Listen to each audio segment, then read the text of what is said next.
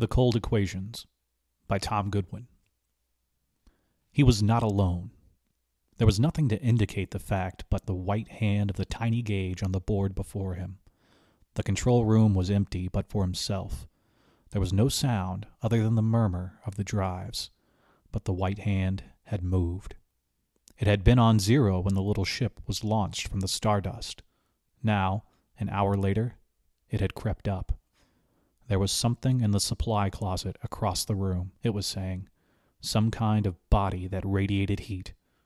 It could be but one kind of body. A living, human body. He leaned back in the pilot's chair and drew a deep, slow breath, considering what he would have to do. He was an EDS pilot, inured to the sight of death, long since accustomed to it, and to viewing the dying of another man with an objective lack of emotion. And he had no choice in what he must do. There could be no alternative. But it required a few moments of conditioning for even an EDS pilot to prepare himself to walk across the room and coldly, deliberately, take the life of a man he had yet to meet. He would, of course, do it. It was the law, stated very bluntly and definitely in grim paragraph L, section 8 of interstellar regulations. Any stowaway discovered in an EDS shall be jettisoned immediately following discovery. It was the law, and there could be no appeal. It was a law not of men's choosing, but made imperative by the circumstances of the space frontier. Galactic expansion had followed the development of the hyperspace drive, and as men scattered wide across the frontier, they had come to the problem of contact with the isolated first colonies and exploration parties. The huge hyperspace cruisers were the product of the combined genius and effort of Earth, and were long and expensive in the building. They were not available in such numbers that small colonies could possess them. The cruisers carried the colonists to their new worlds and made periodic visits, running on tight schedules, but they could not stop and turn aside to visit colonies scheduled to be visited at another time. Such a delay would destroy their schedule and produce a confusion and uncertainty that would wreck the complex interdependence between old Earth and the new worlds of the frontier. Some method of delivering supplies or assistance when an emergency occurred on a world not scheduled for a visit had been needed, and the emergency dispatch ships had been the answer. Small and collapsible, they occupied little room in the hold of a cruiser. Made of light metal and plastics, they were driven by a small rocket drive that consumed relatively little fuel. Each cruiser carried 4 EDS, and when a call for aid was received, the nearest cruiser would drop into normal space long enough to launch an EDS with the needed supplies or personnel, then vanish again as it continued on its course. The cruisers, powered by nuclear converters, did not use the liquid rocket fuel, but nuclear converters were far too large and complex to permit their installation in the EDS. The cruisers were forced by necessity to carry a limited amount of bulky rocket fuel, and the fuel was rationed with care. The cruiser's computers determined the exact amount of fuel each EDS would require for its mission. The computers considered the course coordinates, the mass of the EDS, the mass of pilot and cargo. They were very precise and accurate and omitted nothing from their calculations. They could not, however, foresee and allow for the added mass of a stowaway. The Stardust had received the request from one of the exploration parties stationed on Goodwin. The 6 men of the party already being stricken with the fever carried by the green Kala midges, and their own supply of serum destroyed by the tornado that had torn through their camp. The Stardust had gone through the usual procedure, dropping into normal space to launch the EDS with the fever serum, then vanishing again in hyperspace. Now, an hour later, the gauge was saying there was something more than the small carton of serum in the supply closet. He let his eyes rest on the narrow white door of the closet. There, just inside, another man lived and breathed and was beginning to feel assured that discovery of his presence would now be too late for the pilot to alter the situation. It was too late. For the man behind the door, it was far later than he thought, and in a way he would find it terrible to believe. There could be no alternative. Additional fuel would be used during the hours of deceleration to compensate for the added mass of the stowaway. Infinitesimal increments of fuel that would not be missed until the ship had almost reached its destination. Then, at some distance above the ground that might be as near as 1,000 feet or as far as tens of thousands of feet, depending on the mass of the ship and the cargo and the preceding period of deceleration, the unmissed increments of fuel would make their absence known. The EDS would expend its last drops of fuel with a sputter and go into a whistling free fall. Ship and pilot and stowaway would merge together upon impact as a wreckage of metal and plastic, flesh and blood, driven deep into the soil. The stowaway had signed his own death warrant when he concealed himself on the ship. He could not be permitted to take 7 others with him. He looked again at the telltale white hand, then rose to his feet. What he must do would be unpleasant for both of them. The sooner it was over, the better. He stepped across the control room to stand by the white door. "Come out!" His command was harsh and abrupt above the murmur of the drive. It seemed he could hear the whisper of a furtive movement inside the closet. Then, nothing. He visualized the stowaway cowering closer into one corner, suddenly worried by the possible consequences of his act, his self-assurance evaporating. "I said out!" He heard the stowaway move to obey, and he waited, with his eyes alert on the door and his hand near the blaster at his side. The door opened, and the stowaway stepped through it, smiling. "All right, I give up. Now what?" It was a girl. He stared without speaking, his hand dropping away from the blaster, and acceptance of what he saw coming like a heavy and unexpected physical blow. The stowaway was not a man.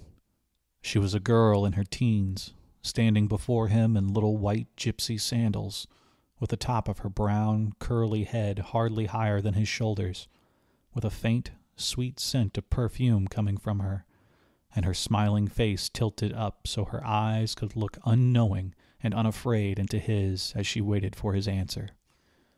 Now what? Had it been asked in the deep, defiant voice of a man, he would have answered it with action, quick and efficient. He would have taken the stowaway's identification disc and ordered him into the airlock. Had the stowaway refused to obey, he would have used the blaster. It would not have taken long. Within a minute, the body would have been ejected into space. Had the stowaway been a man. He returned to the pilot's chair and motioned her to seat herself on the box-like bulk of the drive control units that were set against the wall beside him. She obeyed, his silence making the smile fade into the meek and guilty expression of a pup that had been caught in mischief and knows it must be punished. "You still haven't told me," she said. "I'm guilty, so what happens to me now? Do I pay a fine, or what?" "What are you doing here?" he asked. "Why did you stow away on this EDS?" "I want to see my brother. He's with the government survey crew on Wootton, and I hadn't seen him for 10 years, not since he left Earth to go into government survey work." "What was your destination on the Stardust?" "Mimir. I have a position waiting for me there. My brother has been sending money home all the time to us, my father and my mother and me, and he paid for a special course in linguistics I was taking. I graduated sooner than expected, and I was offered this job on Mimir. I knew it would be almost a year before Jerry's job was done on Wootton, so he could come on to Mimir, and that's why I hid in the closet there. There was plenty of room for me, and I was willing to pay the fine. There were only 2 of us kids, Jerry and I hadn't seen him for so long, and I didn't want to wait another year when I could see him now, even though I knew it would be breaking some kind of regulation when I did it." I knew it would be breaking some kind of regulation. In a way, she could not be blamed for her ignorance of the law. She was of Earth and had not realized the laws of the space frontier must, of necessity, be as hard and relentless as the environment that gave them birth. Yet, to protect such as her from the results of her own ignorance of the frontier, there had been a sign over the door that led to the section of the Stardust that housed the EDSs. A sign that was plain for all to see and heed. Unauthorized personnel keep out. Does your brother know that you took passage on the Stardust for Mimir? Oh, yes. I sent him a spacegram telling him about my graduation and about going to Mimir on the Stardust a month before I left Earth. I already knew Mimir was where he would be stationed in a little over a year. He gets a promotion then, and he'll be based on Mimir and not have to stay out a year at a time on field trips like he does now. There were 2 different survey groups on Woden, and he asked, "What is his name?" Cross. Jerry Cross. He's in Group 2. That was the way his address read. Do you know him? Group 1 had requested the serum. Group 2 was 8,000 miles away, across the Western Sea. "No, I've never met him," he said, then turned to the control board and cut the deceleration to a fraction of a gravity, knowing as he did so that it could not avert the ultimate end, yet doing the only thing he could do to prolong the ultimate end. The sensation was like that of the ship suddenly dropping, and the girl's involuntary movement of surprise half lifted her from her seat. "We're going faster now, aren't we?" she asked. "Why are we doing that?" He told her the truth. To save fuel for a little while. "You mean we don't have very much?" He delayed the answer he must give her so soon to ask, "How did you manage to stow away?" "I just sort of walked in when no one was looking my way," she said. "I was practicing my Galanese on the native girl who was doing the cleaning on the ship's supply office when someone came in with an order for supplies for the survey crew on Woden. I slipped into the closet there after the ship was ready to go, just before you came in. It was an impulse of the moment to stow away, so I could get to see Jerry. And from the way you keep looking at me so grim, I'm not sure it was very wise impulse. But I'll be a model criminal. Or do I mean prisoner?" She smiled at him again. "I intend to pay for my keep on top of paying the fine. I can cook and I can patch clothes for everyone, and I know how to do all kinds of useful things, even a little bit about nursing." There was one more question to ask. "Did you know what the supplies were that the survey crew ordered?" "Why, no. Equipment they needed in their work, I supposed." Why couldn't she have been a man with some ulterior motive, a fugitive from justice hoping to lose himself on a raw new world, an opportunist seeking transportation to the new colonies where he might find golden fleece for the taking, a crackpot with a mission? Perhaps once in his lifetime an EDS pilot would find such a stowaway on his ship. Warped men, mean and selfish men, brutal and dangerous men. But never before a smiling, blue-eyed girl who was willing to pay her fine and work for her keep that she might see her brother. He turned to the board and turned the switch that would signal the Stardust. The call would be futile, but he could not, until he had exhausted that one vain hope, seize her and thrust her into the airlock as he would an animal or a man. The delay, in the meantime, would not be dangerous with the EDS decelerated at fractional gravity. A voice spoke from the communicator. "Stardust, identify yourself and proceed." "Barton, EDS 34GII, emergency. Give me Commander Delhart." There was a faint confusion of noises, and the request went through the proper channels. The girl was watching him, no longer smiling. "Are you going to order them to come back after me?" she asked. The communicator clicked, and there was the sound of a distant voice saying, "Commander, the EDS requests—" "Are they coming back after me?" she asked again. "Won't I get to see my brother after all?" "Barton." The blunt, gruff voice of Commander Delhart came from the communicator. "What's this about an emergency?" "A stowaway," he answered. "A stowaway?" There was a slight surprise to the question. "That's rather unusual. But why the emergency call? You discovered him in time, so there should be no appreciable danger, and I presume you've informed the ship's records so his nearest relatives can be notified." "That's why I had to call you first. The stowaway is still aboard, and the circumstances are so different." "Different?" The commander interrupted, impatience in his voice. "How could they be different? You know you've had limited supply of fuel. You also know the law as well as I do. Any stowaway discovered in an EDS shall be jettisoned immediately following discovery." There was the sound of a sharply indrawn breath from the girl. "What does he mean?"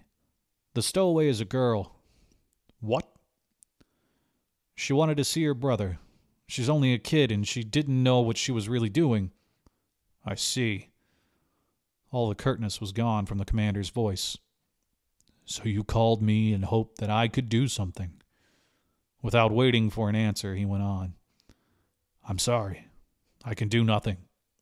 This cruiser must maintain its schedule. The life of not one person, but the lives of many depend on it. I know how you feel, but I'm powerless to help you. You'll have to go through with it. I'll have you connected with ship's records. The communicator faded to a faint rustle of sound, and he turned back to the girl. She was leaning forward on the bench, almost rigid, her eyes fixed wide and frightened. What did he mean, to go through with it? To jettison me? To go through with it? What did he mean? Not the way it sounded. He couldn't have. What did he mean? What did he really mean? Her time was too short for the comfort of a lie to be more than a cruelly fleeting delusion. He meant it the way it sounded. No! She recoiled from him as though he had struck her, one hand half raised as though to fend him off, and stark unwillingness to believe in her eyes. It'll have to be. No! You're joking. You're insane. You can't mean it. I'm sorry. He spoke slowly to her, gently. I should have told you before. I should have. But I had to do what I could first. I had to call the Stardust. You heard what the commander said. But you can't. If you make me leave the ship, I'll die. I know. She searched his face, and the unwillingness to believe left her eyes, giving way slowly to a look of dazed horror. You know. She spoke the words far apart, numbly and wondering. I know it has to be like that. You mean it? You really mean it? She sagged back against the wall, small and limp, like a little rag doll, and all the protesting and disbelief gone. You're going to do it. You're going to make me die. I'm sorry, he said again. You'll never know how sorry I am. It has to be that way, and no human in the universe can change it. You're going to make me die, and I didn't do anything to die for. I didn't do anything. He sighed, deep and weary. I know you didn't, child. I know you didn't. EDS. The communicator rapped brisk and metallic. This is ship's records. Give us all information on subject's identification disc. He got out of his chair to stand over her. She clutched the edge of the seat, her upturned face white under the brown hair and lipstick standing out like a blood-red Cupid's bow. Now? I want your identification disc, he said. She released the edge of the seat and fumbled at the chain that suspended the plastic disc from her neck with fingers that were trembling and awkward. He reached down and unfastened the clasp for her, then returned with the disc to his chair. Here's your data, records, identification number T837. One moment. Records interrupted. This is to be filed on the gray card, of course? Yes. And the time of execution? I'll tell you later. Later? Well, this is highly irregular. The time of the subject's death is required before... He kept the thickness out of his voice with an effort. Then we'll do it in a highly irregular manner. You'll hear the disc read first. The subject is a girl, and she's listening to everything that's said. Are you capable of understanding that? There was a brief, almost shocked silence. Then Records said meekly, Sorry. Go ahead. He began to read the disc, reading it slowly to delay the inevitable for as long as possible, trying to help her by giving her what little time he could to recover from her first horror and let it resolve into the calm of acceptance and resignation. Number T8374-Y54. Name, Marilyn Lee Cross. Sex, female. Born July 7, 2160. She was only 18. Height, 5'3". Weight, 110. Such a slight weight, yet enough to add fatally to the mass of the shell-thin bubble that was an EDS. Hair brown, eyes blue, complexion light, blood type Oh, irrelevant data. Destination, Port City, Mimir. Invalid data. He finished and said, I'll call you later. Then turned once again to the girl. She was huddled back against the wall, watching him with a look of numb and wondering fascination. They're waiting for you to kill me, aren't they? They want me dead, don't they? You and everybody on the cruiser want me dead, don't you? Then the numbness broke, and her voice was that of a frightened and bewildered child. Everybody wants me dead, and I didn't do anything. I didn't hurt anyone. I only wanted to see my brother. It's not the way you think. It isn't that way at all, he said. Nobody wants it this way. Nobody would ever let it be this way if it was humanly possible to change it. Then why is it? I don't understand. Why is it? This ship is carrying Kala fever serum to Group 1 on Woden. Their own supply was destroyed by a tornado. Group 2, the crew your brother is in, is 8,000 miles away across the Western Sea, and their helicopters can't cross it to help Group 1. The fever is invariably fatal unless the serum can be had in time, and the 6 men in Group 1 will die unless this ship reaches them on schedule. These little ships are always given barely enough fuel to reach their destination, and if you stay on board, your added weight will cause it to use up all its fuel before it reaches the ground. It will crash then, and you and I will die, and so will the 6 men waiting for the fever serum. It was a full minute before she spoke, and as she considered his words, the expression of numbness left her eyes. Is that it? She asked at last. Just that the ship doesn't have enough fuel? Yes. I can go alone, or I can take 7 others with me. Is that the way it is? That's the way it is. And nobody wants me to have to die? Nobody. Then maybe. Are you sure nothing can be done about it? Wouldn't people help me if they could? Everyone would like to help you, but there's nothing anyone can do. I did the only thing I could do when I called the Stardust. And it won't come back? But there might be other cruisers, mightn't there? Isn't there any hope at all that there might be someone, somewhere, who could do something to help me? She was leaning forward a little in her eagerness as she waited for his answer. No. The word was like the drop of a cold stone, and she again leaned back against the wall, the hope and eagerness leaving her face. You're sure? You know you're sure? I'm sure. There are no other cruisers within 40 light years. There is nothing and no one to change things. She dropped her gaze to her lap and began twisting a pleat in her skirt between her fingers, saying no more as her mind began to adapt itself to the grim knowledge. It was better so. With the going of all hope would go the fear. With the going of all hope would come resignation. She needed time, and she could have so little of it. How much? The EDSs were not equipped with hull cooling units. Their speed had to be reduced to a moderate level before they entered the atmosphere. They were decelerating at 0.10 gravity, approaching their destination at a far higher speed than the computers had calculated on. The Stardust had been quite near Woden when she launched the EDS. Their present velocity was putting them nearer by the second. There would be a critical point soon to be reached when he would have to resume deceleration. When he did so, the girl's weight would be multiplied by the gravities of deceleration, would become, suddenly, a factor of paramount importance. The factor the computers had been ignorant of when they determined the amount of fuel the EDS should have. She would have to go when deceleration began. It could be no other way. When would that be? How long could he let her stay? How long can I stay? He winced involuntarily from the words that were so like an echo of his own thoughts. How long? He didn't know.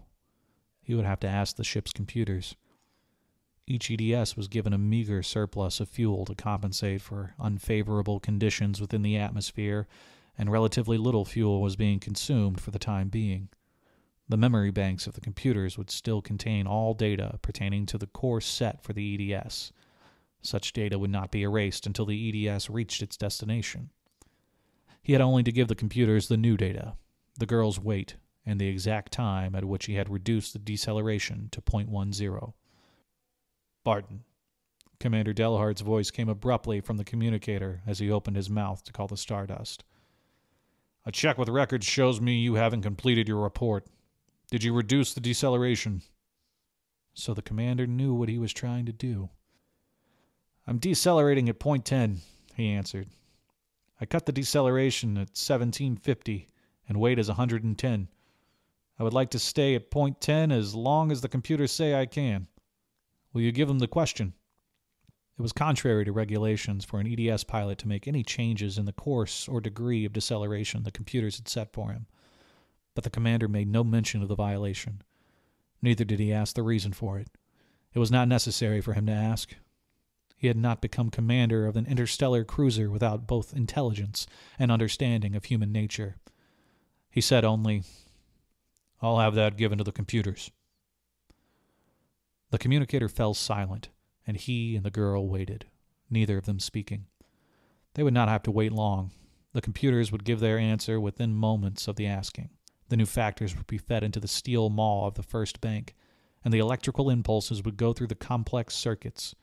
Here and there a relay might click, a tiny cog turn over, but it would be essentially the electrical impulses that found the answer. Formless, mindless, invisible, determining with utter precision how long the pale girl beside him might live. Then 5 little segments of metal in the second bank would trip in rapid succession against the inked ribbon, and a second steel maw would spit out the slip of paper that bore the answer. The chronometer on the instrument board read 1810 when the commander spoke again. You will resume deceleration at 1910. She looked toward the chronometer, then quickly away from it. Is that when I go? She asked. He nodded, and she dropped her eyes to her lap again. I'll have the course correction given to you, the commander said. Ordinarily, I would never permit anything like this, but I understand your position. There's nothing I can do other than what I've just done, and you will not deviate from these new instructions. You will complete your report at 1910. Now, here are the course corrections. The voice of some unknown technician read them to him, and he wrote them down on the pad clipped to the edge of the control board. There would, he saw, be periods of deceleration when he neared the atmosphere, when the deceleration would be 5 gravities, and at 5 gravities, 110 pounds became 550 pounds. The technician finished, and he terminated the contact with a brief acknowledgement. Then, hesitating a moment, he reached out and shut off the communicator. It was 1813, and he would have nothing to report until 1910. In the meantime, it seemed somehow indecent to permit others to hear what she might say in her last hour. He began to check the instrument readings, going over them with unnecessary slowness. She would have to accept the circumstances, and there was nothing he could do to help her into acceptance. Words of sympathy would only delay it. It was 1820 when she stirred from her motionlessness and spoke. So that's the way it has to be with me. He swung around and faced her. You understand now, don't you? No one would ever let it be like this if it could be changed. I understand, she said. Some of the color had returned to her face, and the lipstick no longer stood out so vividly red. There isn't enough fuel for me to stay. When I hit on this ship, I got into something I didn't know anything about, and now I have to pay for it. She had violated a man-made law that said keep out, but the penalty was not for men's making or desire, and it was a penalty that men could not revoke. A physical law had decreed H amount of fuel will power an EDS with a mass of M safely to its destination, and a second physical law had decreed H amount of fuel will not power an EDS with a mass of M plus X safely to its destination. EDSs obeyed only physical laws, and no amount of human sympathy for her could alter the second law. But I'm afraid. I don't want to die. Not now. I want to live, and nobody is doing anything to help me. Everybody is letting me go ahead and acting just like nothing was going to happen to me. I'm going to die, and nobody cares." "We all do," he said. "I do, and the commander does, and the clerk and ship's records. We all care, and each of us did what little we could to help you. It wasn't enough. It was almost nothing, but it was all we could do." "Not enough fuel. I can understand that," she said, as though she had not heard his own words. "But to have to die for it. Me, alone." How hard it must have been for her to accept that fact. She had never known danger of death, had never known the environments where the lives of men could be as fragile and fleeting as sea foam tossed against a rocky shore. She belonged on gentle earth, in that secure and peaceful society where she could be young and gay and laughing with the others of her kind, where life was precious and well guarded, and there was always the assurance that tomorrow would come. She belonged in that world of soft winds and a warm sun, music and moonlight and gracious manners, and not on the hard, bleak frontier. How did it happen to me so terribly quickly? An hour ago I was on the Stardust, going to Mimir. Now the Stardust is going on without me, and I'm going to die, and I'll never see Jerry and Mama and Daddy again. I'll never see anything again."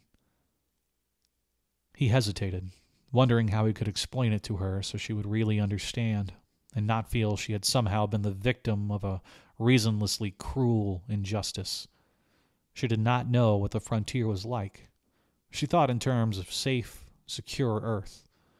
Pretty girls were not jettisoned on Earth. There was a law against it. On Earth, her plight would have filled the newscasts, and a fast black patrol ship would have been racing to her rescue. Everyone, everywhere would have known of Marilyn Lee Cross, and no effort would have been spared to save her life. But this was not Earth, and there were no patrol ships. Only the Stardust, leaving them behind at many times the speed of light. There was no one to help her. There would be no Marilyn Lee Cross smiling from the newscast tomorrow. Marilyn Lee Cross would be but a poignant memory for an EDS pilot and a name on a gray card in ship's records. "It's different here. It's not like back on Earth," he said. "It isn't that no one cares. It's that no one can do anything to help. The frontier is big, and here along its rim the colonies and exploration parties are scattered so thin and far between. On Woodin, for example, there are only 16 men. 16 men on an entire world.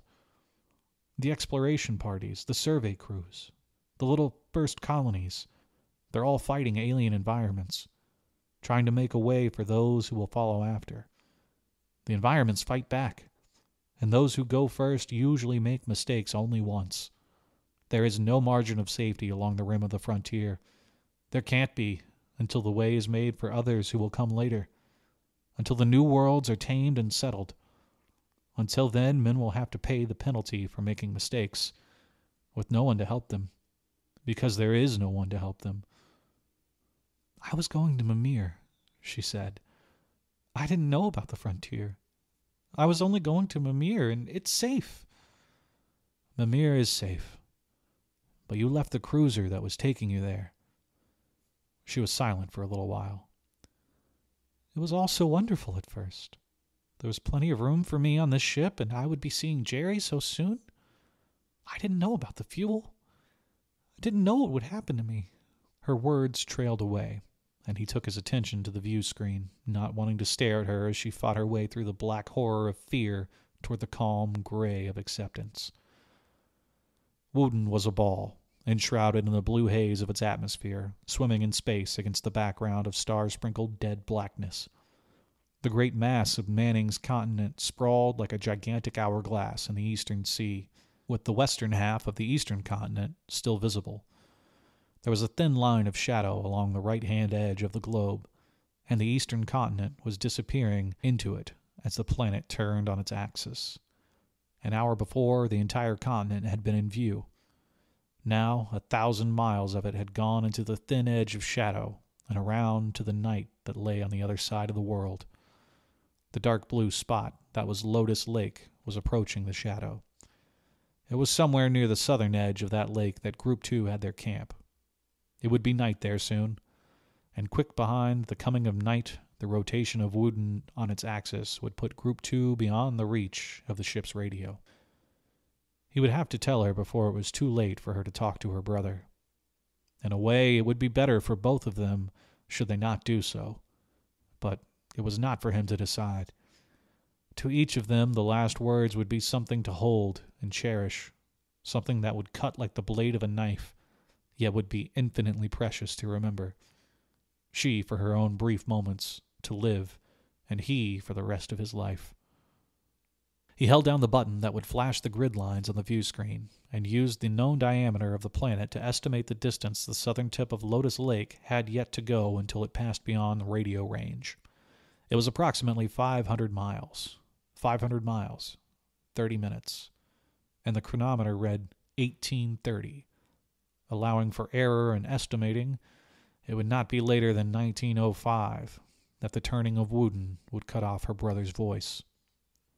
The first border of the western continent was already in sight along the left side of the world.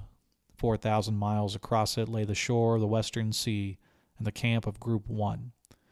It had been in the Western Sea that the tornado had originated, to strike with such fury at the camp and destroy half their prefabricated buildings, including the one that housed the medical supplies. 2 days before, the tornado had not existed. It had been no more than great gentle masses of air over the calm Western Sea. Group 1 had gone about their routine survey work, unaware of the meeting of air masses out at sea, unaware of the force the Union was spawning. It had struck their camp without warning, a thundering, roaring destruction that sought to annihilate all that lay before it. It had passed on, leaving the wreckage in its wake.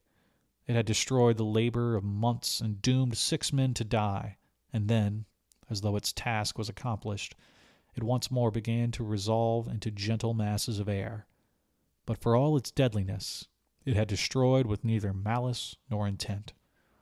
It had been a blind and mindless force, obeying the laws of nature, and it would have followed the same course with the same fury had men never existed. Existence required order, and there was order. The laws of nature, irrevocable and immutable. Men could learn to use them, but men could not change them. The circumference of a circle was always pi times the diameter, and no science of man would ever make it otherwise. The combination of chemical A with chemical B under condition C invariably produced reaction D. The law of gravitation was a rigid equation, and it made no distinction between the fall of a leaf and the ponderous circling of a binary star system. The nuclear conversion process powered the cruisers that carried men to the stars. The same process, in the form of a nova, would destroy a world with equal efficiency. The laws were, and the universe moved in obedience to them. Along the frontier were arrayed all the forces of nature, and sometimes they destroyed those who were fighting their way outward from Earth. The men of the frontier had long ago learned the bitter futility of cursing the forces that would destroy them, for the forces were blind and deaf. The futility of looking into the heavens for mercy, for the stars of the galaxy swung in their long, long sweep of 200 million years, as inexorably controlled as they by the laws that knew neither hatred nor compassion. The men of the frontier knew, but how was a girl from Earth to fully understand? H amount of fuel will not power an EDS with a mass of M plus X safely to its destination.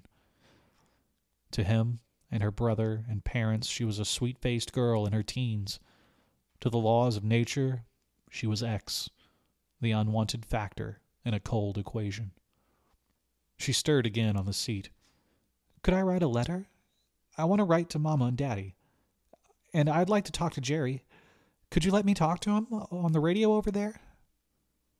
"I'll try to get him," he said.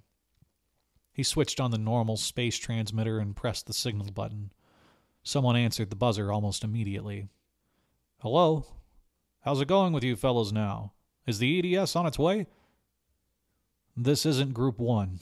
This is the EDS, he said. Is Jerry Cross there? Jerry? He and 2 others went out in the helicopter this morning, and they aren't back yet. It's almost sundown, though, and he ought to be back right away, in less than an hour at the most. Can you connect me through the radio in his helicopter? It's been out of commission for 2 months. Some printed circuits went haywire, and we can't get any more until the next cruiser stops by. Is it something important? Bad news for him or something? Yes, it's very important. When he comes in, get him to the transmitter as soon as you possibly can. I'll do that. I'll have one of the boys waiting for him in the field with the truck. Is there anything else I can do? No, I guess that's all. Get him there as soon as you can and signal me. He turned down the volume to an inaudible minimum, an act that would not affect the functioning of the signal buzzer, and unclipped the pad of paper from the control board. He tore off the sheet containing his flight instructions and handed the pad to her, together with pencil. I'd better write to Jerry, too, she said, and she took them. He might not get back to camp in time. She began to write, her fingers still clumsy and uncertain in the way they handled the pencil, and the top of it trembling a little as she poised it between words. He turned back to the view screen to stare at it without seeing it. She was a lonely little child trying to say her last goodbye, and she would lay out her heart to them. She would tell them how much she loved them, and she would tell them not to feel bad about it, that it was only something that must happen eventually to everyone, and she was not afraid. The last would be a lie, and it would be there to read between the sprawling, uneven lines, a valiant little lie that would make the hurt all the greater for them. Her brother was of the frontier, and he would understand. He would not hate the EDS pilot for doing nothing to prevent her going. He would know there had been nothing the pilot could do. He would understand, though the understanding would not soften the shock and pain when he learned his sister was gone. But the others, her father and her mother, they would not understand. They were of Earth, and they would think in the manner of those who had never lived where safety margin of life was a thin, thin line, and sometimes nothing at all. What would they think of the faceless, unknown pilot who had sent her to her death? They would hate him, and with a cold and terrible intensity. But it really didn't matter. He would never see them, never know them.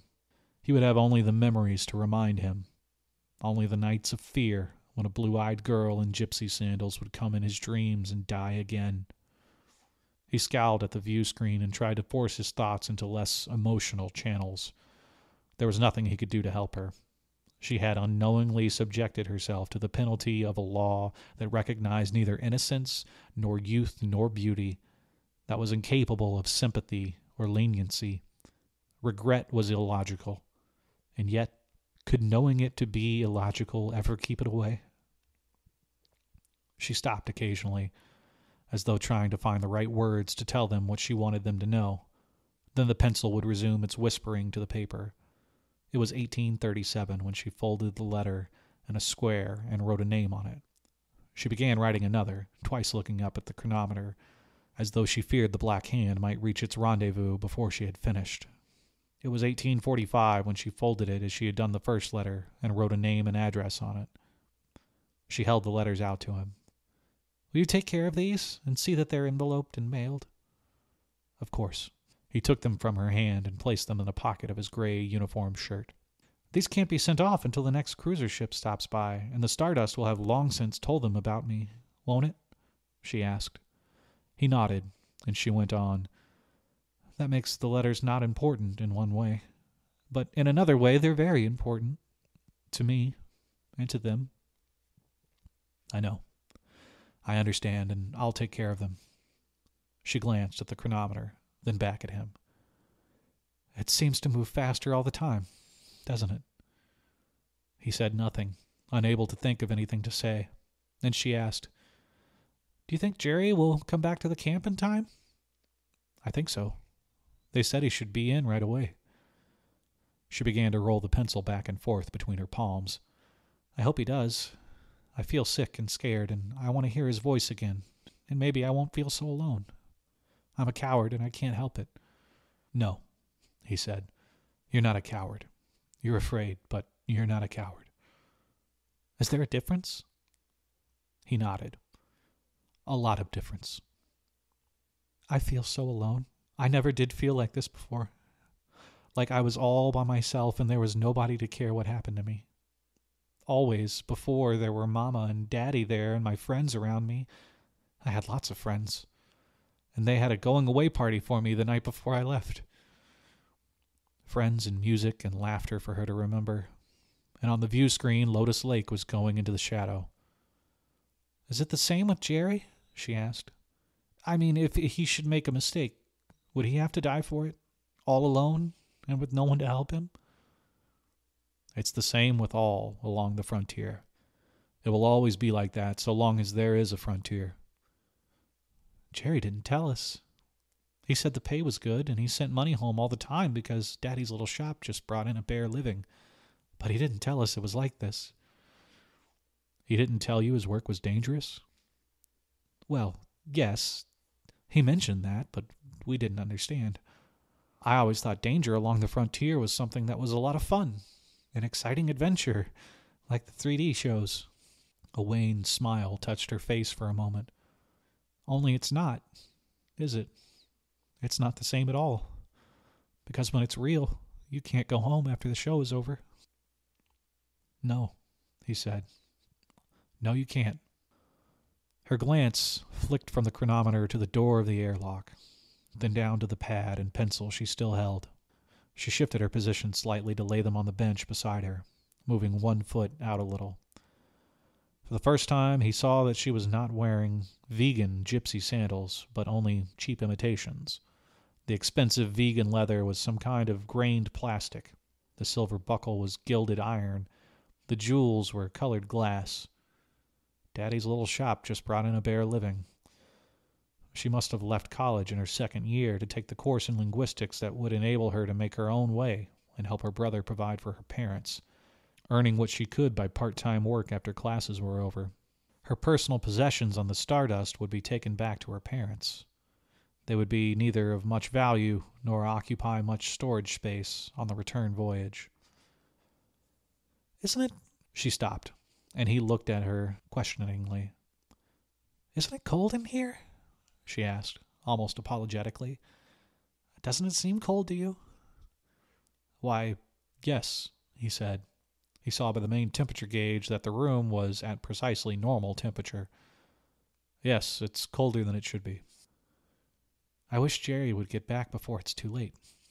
Do you really think he will? And you didn't just say so to make me feel better? I think he will. They said he would be in pretty soon. On the view screen, Lotus Lake had gone into the shadow but for the thin blue line on its western edge, and it was apparent he had overestimated the time she would have in which to talk to her brother. Reluctantly, he said to her, His camp will be out of radio range in a few minutes. He's on the part of Woden that's in the shadow. He indicated the view screen. And the turning of Woden will put him beyond contact. There may not be much time left when he comes in. Not much time to talk to him before he fades out. I wish I could do something about it. I would call him right now if I could. Not even as much time as I will have to stay? I'm afraid not. Then she straightened and looked toward the airlock with pale resolution. Then I'll go when Jerry passes beyond range. I won't wait any longer after that. I won't have anything to wait for. Again, there was nothing he could say. Maybe I shouldn't wait at all. Maybe I'm selfish. Maybe it would be better for Jerry if you just told him about it afterward. There was an unconscious pleading for denial in the way she spoke, and he said, He wouldn't want you to do that? To not wait for him? It's already coming dark where he is, isn't it? There will be all the long night before him, and Mama and Daddy don't know yet, and I won't ever be coming back like I promised them I would. I've caused everyone I love to be hurt, haven't I? I don't want to. I didn't intend to. It wasn't your fault, he said. It wasn't your fault at all. They'll know that. They'll understand. At first I was so afraid to die and that I was a coward and thought only of myself. Now I see how selfish I was. The terrible thing about dying like this is not that I'll be gone, but that I'll never see them again. Never be able to tell them that I didn't take them for granted. never be able to tell them I knew of the sacrifices they made to make my life happier, that I knew all the things they did for me, and that I loved them so much more than I ever told them. I've never told them any of those things. You don't tell them such things when you're young and your life is all before you. You're so afraid of sounding sentimental and silly. But it's so different when you have to die. You wish you had told them while you could, and you wish you could tell them you're sorry for all the little mean things you ever did or said to them. You wish you could tell them that you didn't really mean to ever hurt their feelings, and for them to only remember that you always loved them, far more than you ever let them know. You don't have to tell them that, he said. They will know. They've always known it. Are you sure? She asked. How can you be sure? My people are strangers to you. Wherever you go, human nature and human hearts are the same. And they will know what I want them to know, that I love them. They've always known it, in a way far better than you could ever put into words for them. I keep remembering things they did for me, and it's the little things they did that seem to be the most important to me now. Like Jerry. He sent me a bracelet of fire rubies on my 16th birthday. It was beautiful. It must have cost him a month's pay. Yet I remember him more for what he did the night my kitten got run over in the street. I was only 6 years old, and he held me in his arms and wiped away my tears and told me not to cry. That Flossie was gone for just a little while, for just long enough to get herself a new fur coat, and she would be on the foot of my bed the very next morning. I believed him and quit crying and went to sleep dreaming about my kitten coming back. And when I woke up the next morning, there was Flossie on the foot of my bed in a brand new white fur coat, just like he had said she would be. It wasn't until a long time later that Mama told me Jerry had got the pet shop owner out of bed at 4 a.m, and when the man got mad about it, Jerry told him he was either going to go down and sell him the white kitten right then, or he'd break his neck. It's always the little things you remember people by, all the little things they did because they wanted to do them for you. You've done the same for Jerry and your father and mother. All kinds of things that you've forgotten about, but they will never forget. I hope I have. I would like for them to remember me like that. They will. I wish, she swallowed, the way I'll die, I wish they would never think of that. I've read how people look who die in space. Their insides all ruptured and exploded and their lungs out between their teeth, and then, a few seconds later, they're all dry and shapeless and horribly ugly. I don't want them to ever think of me as something dead and horrible like that. You're their own, their child and their sister. They can never think of you other than the way you would want them to, the way you looked the last time they saw you. I'm still afraid, she said. I can't help it, but I don't want Jerry to know it. If he gets back in time, I'm going to act like I'm not afraid at all, and the signal buzzer interrupted her, quick and imperative. Jerry, she came to her feet. It's Jerry now.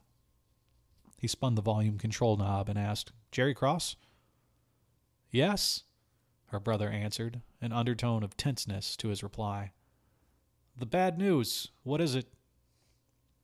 She answered for him, standing close behind him and leaning down a little toward the communicator, her hand resting small and cold on his shoulder.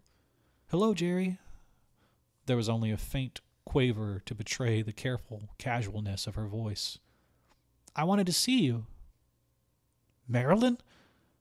There was a sudden and terrible apprehension in the way he spoke her name. What are you doing on that EDS? I wanted to see you, she said again. I wanted to see you, so I hid on the ship. You hid on it? I'm a stowaway. I didn't know what it would mean. Marilyn! It was the cry of a man who calls, hopeless and desperate, to someone already and forever gone from him. What have you done? It's not... Then her own composure broke, and the cold little hand gripped his shoulder convulsively. Don't, Jerry. I only wanted to see you. I didn't intend to hurt you. Please, Jerry, don't feel like that. Something warm and wet splashed on his wrist, and he slid out of the chair to help her into it and swing the microphone down to her level. Don't feel like that. Don't let me go knowing you feel like that. The sob she had tried to hold back choked in her throat, and her brother spoke to her. Don't cry, Marilyn. His voice was suddenly deep and infinitely gentle, with all the pain held out of it. Don't cry, sis. You mustn't do that. It's all right, honey. Everything is all right. Her lower lip quavered, and she bit into it. I didn't want you to feel that way. I just wanted us to say goodbye because I have to go in a minute. Sure. That's the way it'll be, sis. I didn't mean to sound the way I did. Then his voice changed to a tone of quick and urgent demand. EDS, have you called the Stardust? Did you check with the computers? I called the Stardust almost an hour ago. It can't turn back. There are no other cruisers within 40 light years, and there isn't enough fuel. Are you sure that the computers had the correct data? Sure of everything? Yes. Do you think I could ever let it happen if I wasn't sure? I did everything I could do.